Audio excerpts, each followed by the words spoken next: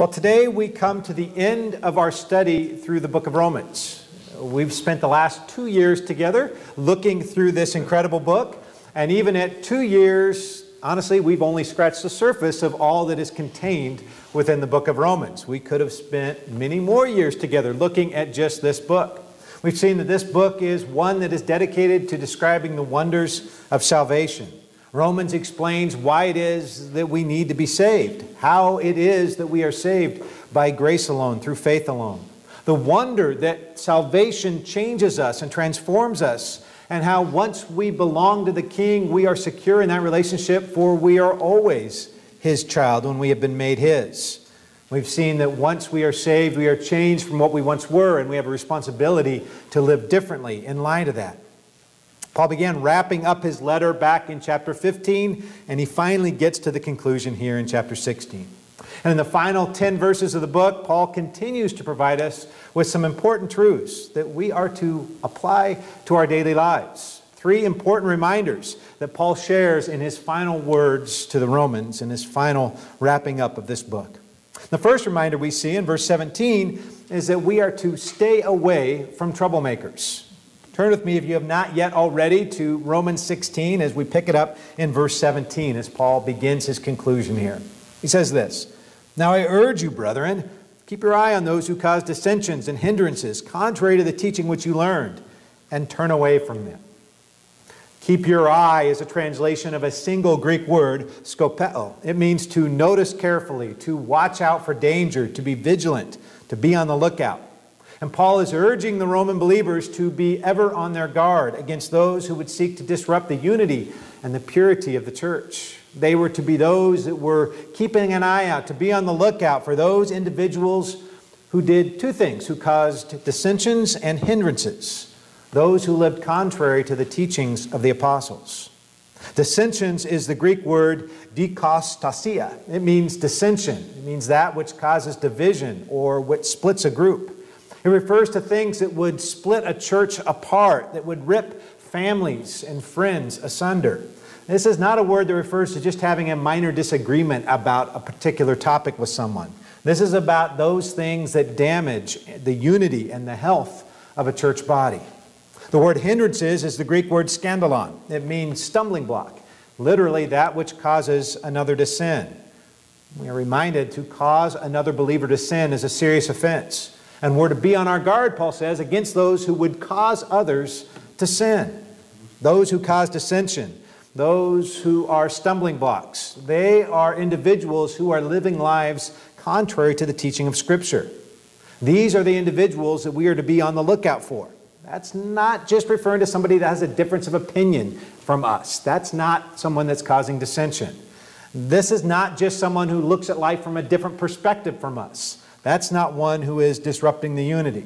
This is describing people who cause fights, those who spread strife among the brethren, those who put stumbling blocks on purpose and lead others into sin.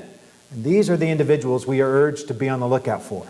This is talking about those who cause division in the church and almost even, if you will, take a little glee from causing division in the church. Those who try to pull people away from their current church for unjust reasons. And sadly, the reality is there are people out there who cause division in any church body they attend in. Such people have a history of staying in a church body for only a short period of time, and then they leave, and they leave not under good circumstances. They tend to cause problems, especially with the leadership of whatever church they might be in. And it's always over issues that we ought not be fighting over, but they cause a big scandal. Now, certainly there are times when a person should leave a church, serious doctrinal differences or moral failures in the leadership of a body. But these people Paul is speaking of, they don't leave churches for the right reasons. They cause problems. They leave under great distress and anger and big blow-ups, and they usually take people with them out of the church and go somewhere else. They cause church splits. They cause division and dissensions over minor issues. Sadly, we've had these people that existed in the church at large from the time of Paul, and they still exist in our day today. And Paul says, watch out for them. Be on your guard. Don't be fooled by slick-talking people, those who sneak into our church and cause divisions and separations among the brethren. There are others who come and put stumbling blocks. They lead people to sin. They oppose the very clear teaching of the Scripture. They get people to start living in bondage to new laws or abuse the freedom in Christ and start living a life of immorality. People come and try to lead others into sin, and so Paul says, be on your guard.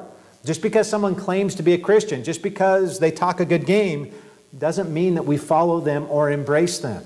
If someone is encouraging us to sin, if they are leading us to do anything that's contrary to the Scripture, they are a hindrance, and they are an individual whom Paul is warning us about in this passage. And we are told very clearly to turn away from these types of individuals. The Greek word that's used here is ekklino. It means to avoid, to stay away from, to shun. See, we're not to get violent with these kind of people. We're not to fight with them. We're told to avoid them. We're to separate ourselves from them. We're to stay away from them. We're to shun them. Because if we welcome these type of individuals into our midst, they prey on the weak and the immature, and they harm the spiritual welfare of the church.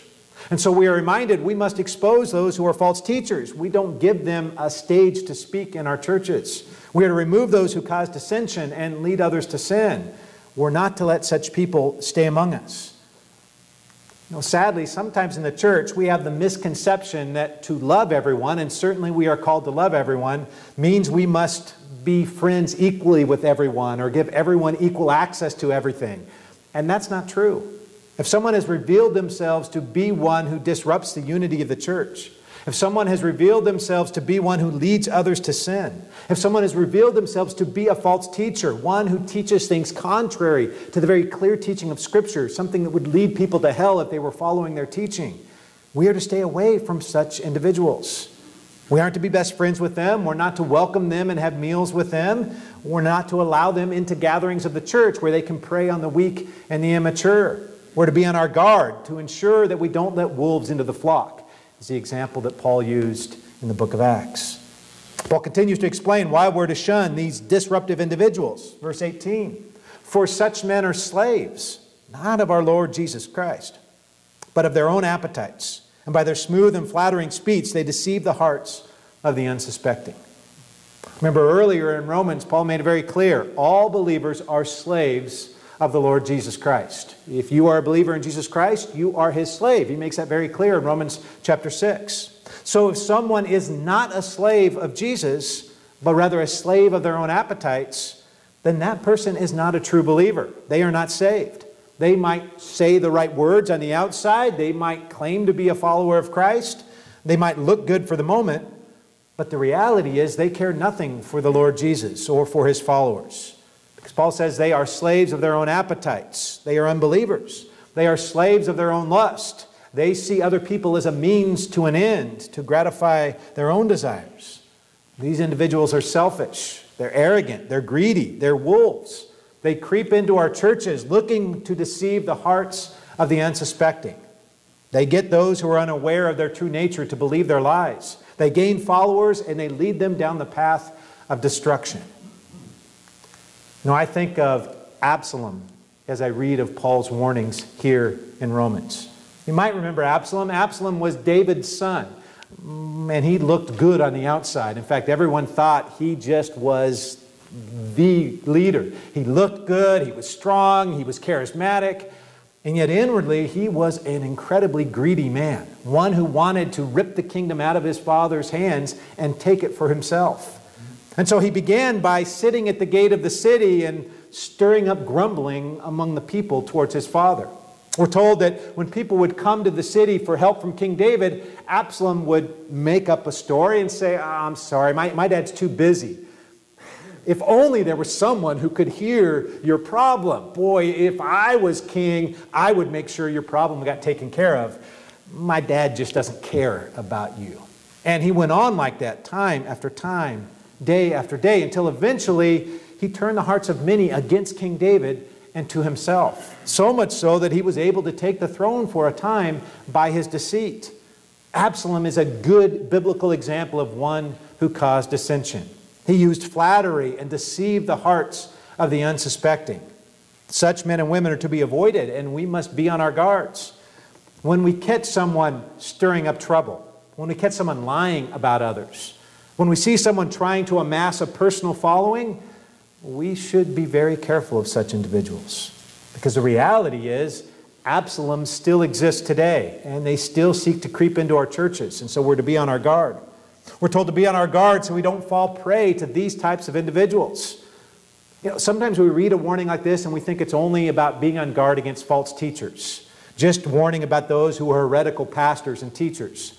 And certainly that's part of it. We must be on our guard against false teachers. But this is a warning that extends not just to those who are on stage, but those who are just within the church body as well. Those people who talk a good game and yet they're trying to lure you away from the purity of your faith in the gospel.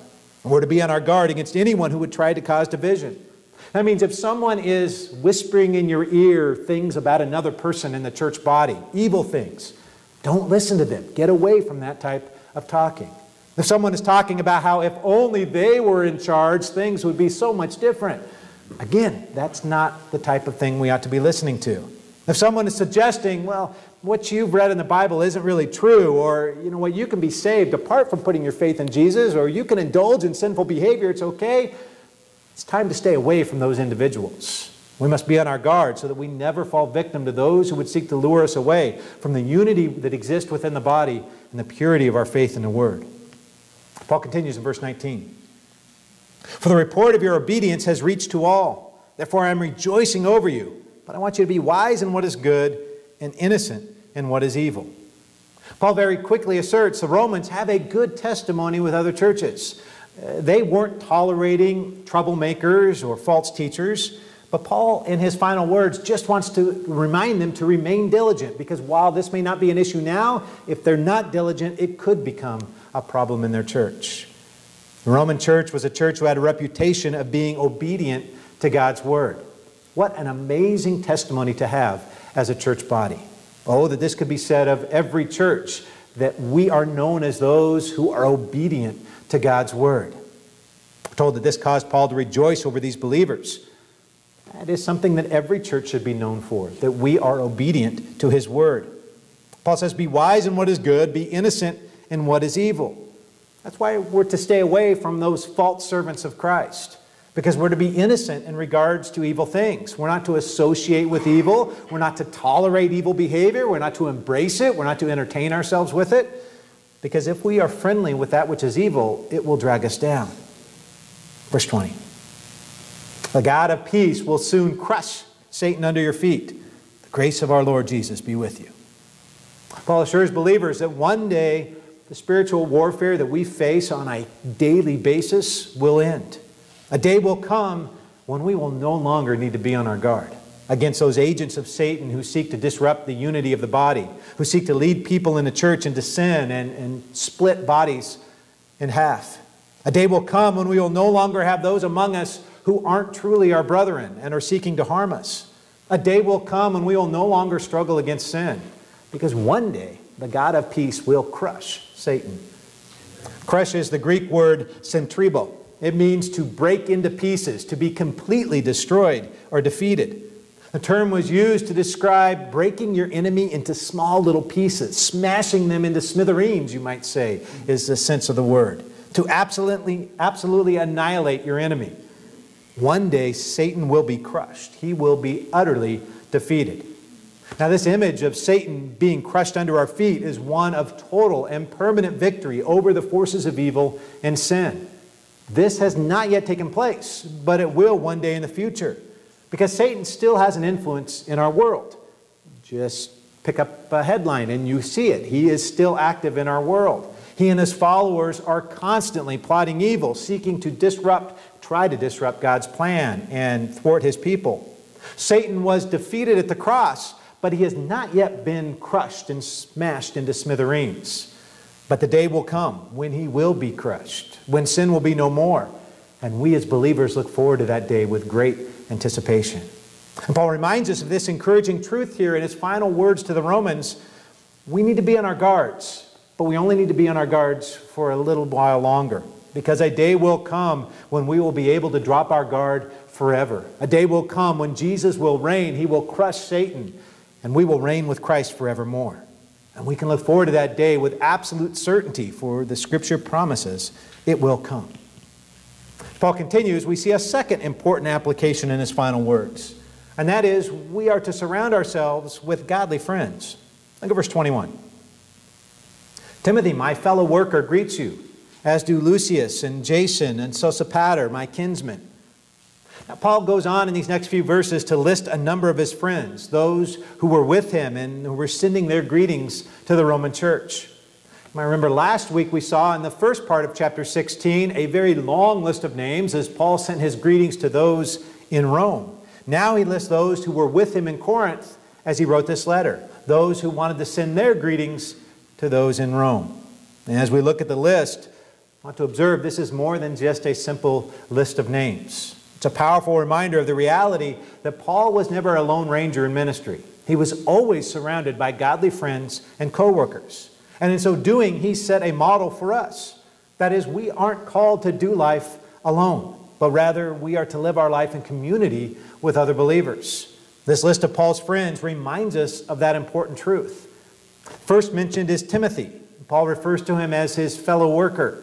We noted last week that to be described as a co-worker, to be described as a fellow worker of the Apostle Paul was high praise indeed. It was a way of affirming that this was someone he considered a partner in the ministry.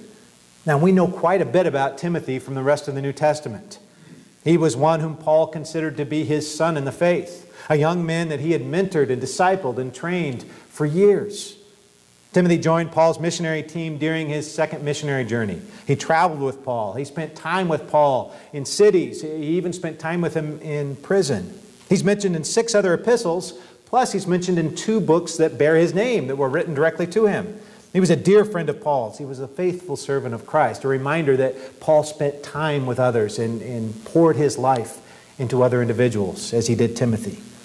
Lucius is less well known. He may be the same individual mentioned in Acts 13. There's a Lucius there from Antioch who commissioned Paul and Barnabas on their first missionary journey, but it may also be a different Lucius. We're not sure. Jason and Sosipater are identified here as Paul's kinsmen. As we noted last week, that phrase most likely means they were fellow Jews, not that they were blood relatives or close relatives. In Acts 17, we learn one of the first converts in Thessalonica was Jason. In Acts chapter 20, Sosipater, a man from Berea, is listed as one of Paul's companions. And so it's highly likely that those 2 individuals mentioned in Acts are the same ones that Paul references here. Men who, like Timothy, had been influenced under Paul's ministry. But now they weren't just those who had been converted or impacted, they were close friends and companions. And we're reminded even in this list that Paul attracted others to him and he sought to partner with other individuals. He was always looking to minister alongside other believers. In his letters, he is constantly referring to those who are with him by name, talking about those he sends greetings to, talking about those he was doing ministry with. Paul was serious about developing deep friendships with others, and that reality is reflected in his writings. And we ought to take this to heart, because the reality is we all need godly companions, those we are spending time working with and serving with for the cause of Christ. We need to ask ourselves, do we have at least one person that we could identify as a co-worker for the cause of Christ in our life? Do we have someone we could say, yeah, they're my fellow worker in the ministry? Do we have at least one person in our life whom we are sharing our spiritual walk with, sharing our joys and our struggles with? Is there a Timothy in your life? Is there someone that you are discipling and mentoring and pouring your life into to bring them along, as Paul did? Do you have those you consider your friends and your confidants? Do you have people that if you were writing a letter like Paul, you could say, here's my friends, and they send greetings? If so, then that's great. That's what we are called upon to do. We're to make relationships a priority in the body of Christ. But if you don't have those type of relationships, then it's time to start making some change and seeking those relationships out. Get more involved in the church life. Seek out individuals you can be friends with. God does not intend for us to go through the journey of life as a lone ranger. That's why we see always in the New Testament, Paul was with individuals. That's why we have many opportunities in the church for building relationships, from potlucks to men's groups to women's groups to Wednesday night, fellowship, friendships. They're important to our spiritual health, and we are reminded of that even in Paul's list here. Verse 22. I, Titus, who write this letter, greet you in the Lord. Now, Titus is not a different name for Paul. This is a different individual. Apostle Paul apparently had some sort of eye problem, and that caused him to use a scribe or a secretary to write his epistles. Paul would dictate the letter, and his secretary would write down exactly what he said. That's why oftentimes at the end of his epistles, Paul says something to the effect, look, I write my name at the end of this letter as I do with all my letters. Or look at what large letters I use here. It's a sign that this was authentic to me. It was a way of authenticating the letter actually came from him. So he used a secretary, and Titus was his secretary. Actually, quite a few authors of Scripture did the same. The Apostle Peter did the same thing with a man named Silvanus. Jeremiah, the Old Testament prophet, used his secretary Baruch. The use of a secretary in no way diminishes the authority or the integrity of the text. It is the Word of God, spoken through prophets and apostles, written down word for word as they intended, but sometimes they used a secretary to dictate for them what they were writing, and that was the case here. And clearly Titus must have been a very close confidant of Paul, to be trusted with writing down the inspired words of Scripture. And he adds his own greeting here. Clearly he did so with the permission of Paul. He didn't just sneak this in and hope he could get it in under Paul's nose. Clearly this is inspired Word of God as well. But we know nothing else about Titus other than what is mentioned here. It goes on in verse 23. Gaius, host to me and to the whole church, greets you. Erastus, the city treasurer, greets you. Quartus, the brother. 1 Corinthians, Paul says that he baptized a man named Gaius in Corinth. And it seems likely that is the same Gaius that he's referring to here, because he is writing this letter from Corinth. Gaius must have had a rather large home, because he's described as being a host both to Paul and to the entire church. Clearly this was a man who was dear to Paul's heart, a very giving man. He served Paul and the entire church by opening up his home for its use. Erastus is noted as the city treasurer. That means he was a man of great influence. He was a man who held a high political office. Could be the same Erastus that Paul mentions in 2 Timothy. Quartus is only referred to here as the brother. It could either mean that he was Erastus' brother, or that he was simply known as a fellow believer, a brother in Christ. And we are reminded in this list of names that Paul had a vast network of friends. He had friends in the highest social strata, like the city treasurer, the one who was obviously wealthy, had a house large enough for the entire church to meet there. He had friends like Timothy, who was simply a fellow minister. He had friends like Titus, who was a secretary. Paul was no respecter of one's social status. He was a friend to all, to fellow believers in the Lord Jesus Christ. We saw last week he mentioned slaves as well as freedmen as he sent his greetings to those in Rome. Clearly, Paul surrounded himself with godly friends. I think we should ask ourselves, who are our closest friends? Are they individuals that love the Lord? Do they encourage us in our walk as clearly these men encouraged Paul? In Proverbs, we read this, Proverbs 13:20. He who walks with wise men will be wise, but the companions of fools will suffer harm. Who we surround ourselves with as our closest friends impacts the type of people we become. Paul walked with wise, godly men, and they spurred him to live for the Lord, and he did the same for them. Who we surround ourselves, who we seek to spend the majority of our time with, it directs our spiritual walk. It shapes our life. Paul surrounded himself with those who were serious about their faith, and he set a model for us. We ought to be those who do the same. As we continue in the final verses, we see a third truth this morning, and that is we are to seek to give God the glory in all things. Verse 24. The grace of our Lord Jesus Christ be with you all. Amen. Now, if you have a New American Standard, you'll notice that this verse is in brackets. Some other translations simply leave verse 24 out altogether. If you have an ESV, it jumps straight from verse 23 down to verse 25. That's because this verse is not found in the earliest and most reliable Greek manuscripts. Whenever you see a verse in brackets, it means that most of the ancient manuscripts of the New Testament don't have this verse, and so it really shouldn't be there in the text. And it seems highly likely that for this verse, a later scribe, when copying the book of Romans, accidentally inserted this phrase. Perhaps he copied it from verse 20, because if you look at verse 20, it's the exact same phrase. When you're copying something by hand, it's not unusual for your eye to jump down and repeat something that was just earlier and put it down in the wrong spot. And that seems most likely what happened here, that some later scribe, as he was copying it, his eyes got off, he copied verse 20 again, and it became verse 24 in some other manuscripts. Most likely this was not put in this location by Paul. It was a mistake of a later scribe. And by comparing the ancient copies of the book of Romans, we know when such a mistake happened as it did here. And that's why it's in brackets or not even included in some English translations. Verse 25. Now to him who is able to establish you according to my gospel and the preaching of Jesus Christ, according to the revelation of the mystery which has been kept secret for long ages past. Paul now concludes this wonderful book about salvation by reminding us of the ultimate purpose in our lives. We exist for the glory of God. All we do, all we say, all we pursue in life is ultimately to be for this single purpose of giving glory and honor and praise to our great God. And he reminds us of that truth in these final verses. Paul writes, to him who is able to establish you. The Greek word establish there is sterizo. It means to be strengthened, to be made firm. It refers to being firmly established, to be firmly grounded in something. God is the only one who can strengthen us and make us firmly grounded to face all the storms of life that we endure. He is our anchor. He is our rock. He is our stronghold. He is the one who establishes us. He is the one who strengthens us. See, we don't strengthen ourselves. We don't pull ourselves up by our bootstraps and grin and bear it and make it through life by our own strength. Paul reminds us God is the one who gives us strength, and we are ever dependent upon Him.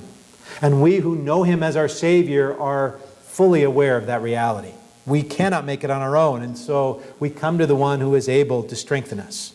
And the way that God strengthens us is according to the gospel and the preaching of Jesus. Now, Paul refers to the gospel here as my gospel. Now, that doesn't mean it was only his in the sense that it was something he made up and it's his gospel. Paul's gospel was the same gospel preached by every other apostle and every true disciple of Jesus Christ. His gospel was the good news of Jesus. It was the preaching about Jesus Christ. To refer to it as my gospel is simply a way of identifying himself with the gospel message. He is proclaiming his own belief in all that he has preached and all that he's taught to others. It isn't just the gospel. Paul says it's my gospel and it's your gospel. When we put our faith in Jesus Christ, the gospel message becomes incredibly personal. For it is the truth that changes us. It is the truth of how it is that we are saved and how we've been rescued from sin.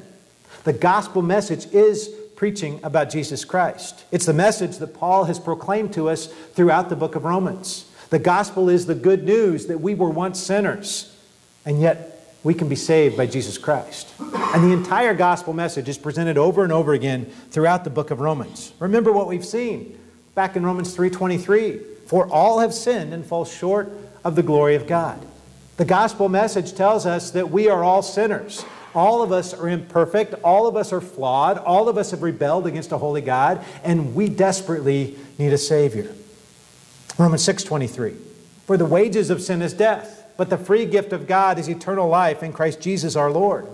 The gospel message is there is a penalty for our sin, and that penalty is death. Penalty is eternal punishment in hell. We deserve death because of our offense. And yet God in His grace has extended the offer of eternal life through Jesus Christ.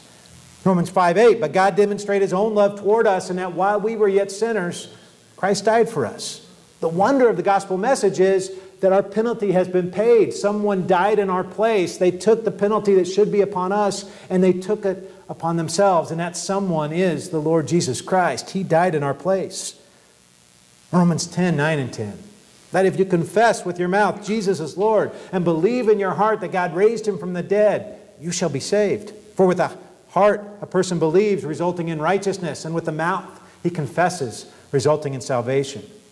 All we need to do to receive the gift that has been given to us is to confess that Jesus is Lord, to believe in what He did and who He is. And the Bible tells us then we are saved. This is the gospel message. This was Paul's gospel. This is my gospel. And I pray it is your gospel message as well. If you are here and you have never placed your faith in Jesus Christ, I urge you to come speak with me after the service. I would love to talk with you further how you can put your faith in him and how Paul's gospel can become your gospel as well, and how you can be made right before a holy God. It is the gospel that God uses to give us strength, and he establishes us in his truth. Paul reminds us of another precious truth about the gospel, picking up in the middle of verse 25.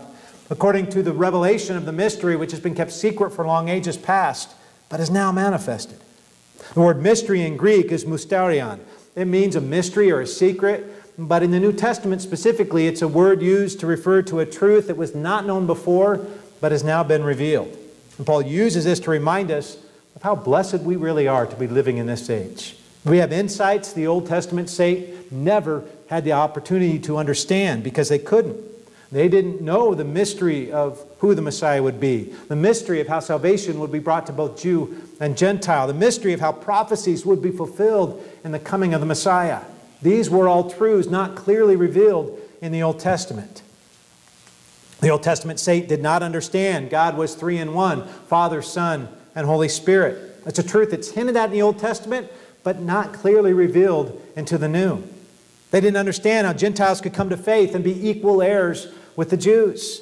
That was a truth that was hinted at in the Old Testament, but it was not made clear until the New Testament. They didn't understand how the sacrificial system would be eliminated. How would God send his Son to pay the price upon the cross as the final sacrificial lamb? Those things were hinted at, but they were only fully revealed in the New Testament. And we are a blessed people to live in this time, to understand these truths that were not known previously. And Paul continues to show us how the truth of the gospel has been manifested. He says, but now is manifested, and by the scripture of the prophets, according to the commandment of the eternal God, which has been made known to all the nations, leading to the obedience of faith. Paul explains how the mystery of the gospel has been manifested. And he gives us 4 qualifiers. The gospel is manifested by the scripture of the prophets, a way of referring to the Old Testament scripture. Words of prophecy given by the prophets that were foretelling of the Messiah to come. Those who wrote that one day the Gentiles would come to saving faith along with Israel. The prophets who foretold all those incredible details about the life, the death, and the ministry of the Messiah. What they wrote as prophecy, what they wrote as a mystery at the time in which they wrote it, is now simply fulfilled history. You know, if you lived in the days of Isaiah, the prophecies he made about the Messiah would have likely been a little confusing. How could a virgin bear a son? How could the Messiah be beaten and bruised? How could the Almighty be stricken for our sins? If you had lived in that day and read those prophecies, you likely would have been more than a little confused. But now looking back on this side of the cross, all of Isaiah's prophecies, they're not confusing. They are incredibly clear because we now know the truth. The reality of what he wrote was clarified through the preaching of the gospel and the coming of Jesus Christ. All the confusion from those Old Testament prophecies is clarified through the gospel. And Paul says the gospel is manifested also according to the commandment of the eternal God. A reminder to us that the gospel message is not just a good idea. It's not just my opinion or your opinion. It's not just a suggestion. It's a command given by the eternal God. And he has declared that every human being is to repent and believe the gospel. I'll put it this way in Acts 17:30. Therefore, having overlooked the times of ignorance, God is now declaring to men that all people everywhere should repent. God has removed any confusion. He has made it clear. It is his command. All nations must repent. When Paul says the gospel has been made known to all the nations, he doesn't mean that every individual has already heard the gospel as he wrote this. Clearly in his day, there were still people groups who had not heard the gospel. There are people groups still in our day, 2,000 years later, that have not been reached. What he's referring to is that the gospel has been proclaimed to the Gentiles. The gospel is no longer restricted just to Jews, but now is for all nations. All men and women in all nations have the opportunity to come to faith in Jesus. We're told that the gospel leads to the obedience of faith. When we put our faith in Jesus Christ, we are obeying the commandment of the eternal God to believe in him. See, obedience to our God for the believer is not just a good idea. It is what we do when we are saved. When we believe, when we put our faith in him, we are obeying his command. We don't often think of receiving Jesus Christ as our Savior as obedience to his command, but that's exactly what it is. When we come to him in faith, we are obeying the one who has decreed that we must come. God has called all to believe in Him. That is His command. And those who refuse will sadly suffer the consequences. And those who believe receive the gift of eternal life. Verse 27. To the only wise God, through Jesus Christ, be glory forever. Amen. There is only one God. There is no other. He is the only wise God, the one from whom all wisdom flows. He is the one who possesses all true wisdom. A reminder that His ways are not our ways. His thoughts are not our thoughts. A good reminder as Paul concludes Romans, because there are things in the book of Romans that leave us scratching our head, wondering how all this fits, and yet He is the wise God, and that means some things don't always make sense to we who are not as wise, and none of us are. And yet He has revealed Himself to us through His Son. It is through faith in Jesus Christ that we are able to have a relationship with the Almighty, one true wise God. Jesus put it this way in John 14:6, I am the way and the truth and the life. No one comes to the Father but through me. There is salvation in none other. There is no other way to be in a relationship with the one true God. If a person rejects Jesus Christ, they cannot know the one only wise God. The Bible is very clear on this point. There is only one way of salvation. Only through Jesus can we know Him. And we are to give Him the glory forever. We're to offer our words in praise to Him. We're to live our lives of devotion for Him. For He is worthy of our love and our adoration and our service for all eternity. And Paul ends his letter with the word amen. Literally, truly, or so be it. It means I affirm this is true. It's a way we use to end our prayers. It's affirming that we agree with that which we have just said. And Paul declares his personal amen here to all that he has written. All that he has declared in this book is true, so be it. And so he ends the book with amen. Even as Paul ends his letter, he reminds us of three important truths. We are to stay away from troublemakers. Be on our guard. Don't be deceived by false teachers or those who try to disrupt the unity of the body. We're instead to surround ourselves with godly friends, to follow Paul's example, to have those who are dear to us, who are fellow workers, who encourage us and we encourage them. And we are to seek to give God the glory in all we do, remembering that everything in our life is for Him and for His glory. In fact, I think there's probably no better lesson to heed from the entire book of Romans than even in that final phrase. All is to be for His glory. That is to be the goal of everything we do, that we give Him the glory and the honor that He so richly deserves. Let's pray.